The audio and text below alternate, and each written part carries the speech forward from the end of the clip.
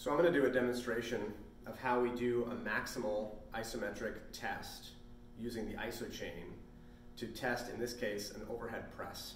Okay? And so the way I'm going to do it is I'm going to spend 10 seconds ramping up gradually to a moderately hard effort, and then the final 10 seconds pressing as hard as I possibly can. Of course, with this exercise, you have to be cautious, or this test rather, you have to be cautious about not overextending the spine and turning it into a bench press, but keeping the spine braced and the head fairly neutral and the shoulders back. Okay?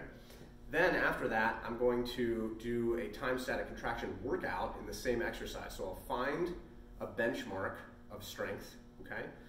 And then I'm going to regress the exercise to a load target based on, let's say, 80% of that peak force output.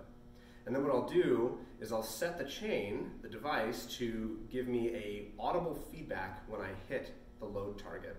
And so if, for example, if my peak force is 100 pounds and I set it to 80 pounds, for the first 30 seconds of the isometric workout after the test, I'll aim for somewhere between 30 and 60 pounds. And then for the last 20 seconds or so, I'll try to exceed the 80-pound target for as long as I can, and I'll get audible feedback as to how long I'm doing that for.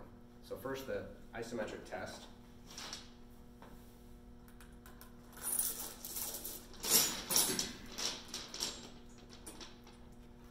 So I have it just above my head with my elbows at 90 degrees. And I'm going to begin with a 10-second ramp up.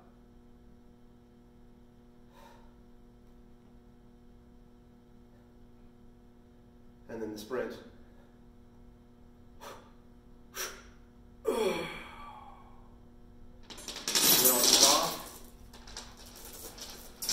And then you can see what my peak force was. You might see in reverse, 112 pounds in that test. Okay. Now I'm going to go into load mode, and I'm going to set the weight for, in this case, we'll say 80 pounds.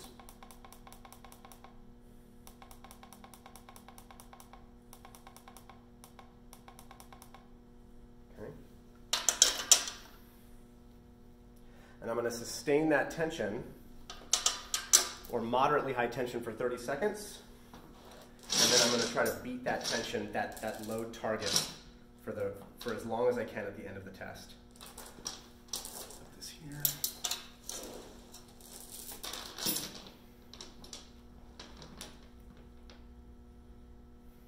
Okay.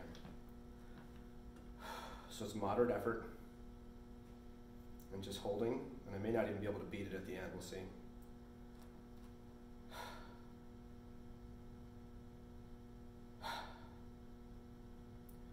Really feel this at this joint angle, particularly in the serratus, more than anything else.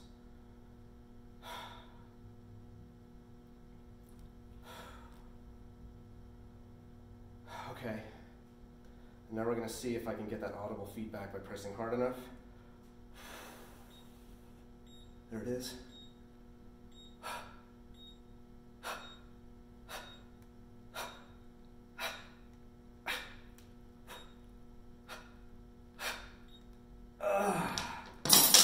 I can only sustain it for about 15 seconds, 10 to 15 seconds.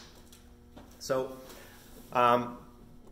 that's a way that you can use this device, this Isochain device, to do a time static contraction where you actually have an objective benchmark of force output. Normally you're relying simply on your own internal judgment of how hard you're pushing in order to get a sufficient training effect. You just have to know, yes, I pushed as hard as I can. But here I have something objective, which is that at the very end, I know that I was able to produce 80 pounds of force for, let's say, 15 seconds, and I can look at the video later to confirm that.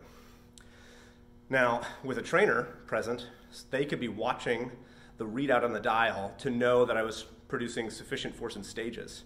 So they could keep me at 40 pounds for the first 30 seconds, and then 60 pounds for 15 seconds, and then 80 pounds for the last 5 to 10 seconds. And that makes it a much more objective tool and an objective part of the training.